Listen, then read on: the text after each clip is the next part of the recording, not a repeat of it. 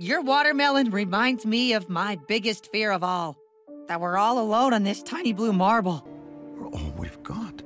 Floating in the infinite expanse of the universe. The universe is so big nothing in it matters. The universe is a cruel, uncaring void. It's a cruel joke. The key to being happy isn't a search for meaning. It's all meaningless. It's all meaningless. Nobody exists on purpose. Nobody belongs anywhere. Everybody's gonna die. But there is no meaning in death. That's why it's so terrifying. Ripped from the center and ejected out into a black void for no reason at all. There is no God, Summer.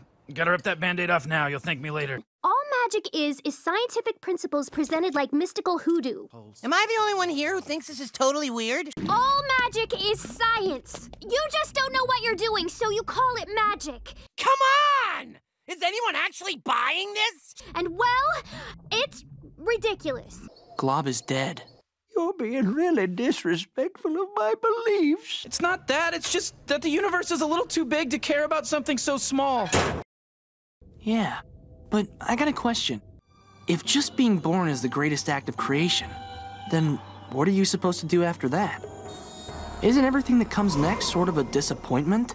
Slowly entropying until we deflate into a pile of mush? Players on the stage of the absurd. There is no shame in dying for nothing. That's why most people die. Death is natural. It's our reactions that are unnatural. Sometimes you need to take responsibility for your own happiness. Just keep yourself busy with unimportant nonsense. Come watch TV. Only after you give up everything can you begin to find a way to be happy. And eventually, you'll be dead.